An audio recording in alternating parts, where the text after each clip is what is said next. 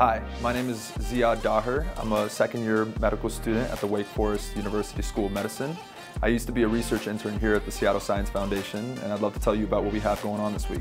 Join us Wednesday when Dr. Stephen Locke and Joyce Wang discuss prone lateral interbody fusion in spinal deformity, safety, efficacy, and lessons from early adoption at our STED Talk series.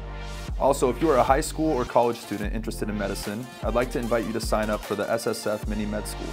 Students will have the opportunity to dissect real human cadaveric specimens, work with the latest technology in the state-of-the-art medical facility, and network with leading physicians, residents, and fellows.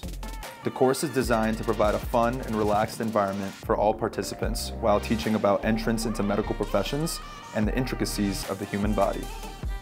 There are multiple two-day sessions available, Tuesday and Wednesday from July 1st through August 27th.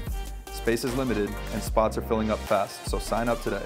Also, don't forget to sign up for our SSF CME All Access Pass to claim credit for all of these courses. Thank you for supporting the Seattle Science Foundation.